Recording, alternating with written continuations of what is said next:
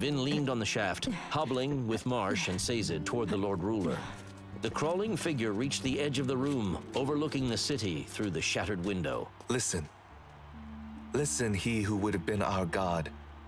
Do you hear them cheering? Those cheers aren't for you. This people never cheered for you. They have found a new leader this evening, a new pride. My obligators. Your obligators will forget you.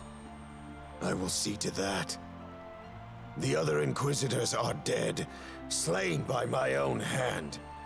Yet, the gathered Prelans saw you transfer power to the Canton of Inquisition. I am the only Inquisitor left in Luthadel. I rule your church now. No. Marsh, Vin, and Sazed stopped in a ragged group, looking down at the old man. In the morning light below, Vin could see a massive collection of people standing before a large podium, holding up their weapons in a sign of respect. The Lord Ruler cast his eyes down at the crowd, and the final realization of his failure seemed to hit him. He looked back up at the ring of people who had defeated him. You don't understand. You don't know what I do for mankind.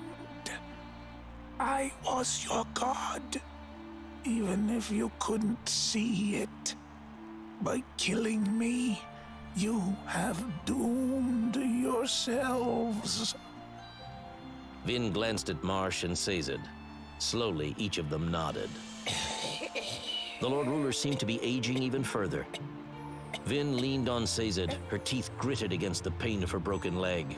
I bring you a message from a friend of ours. He wanted you to know that he's not dead.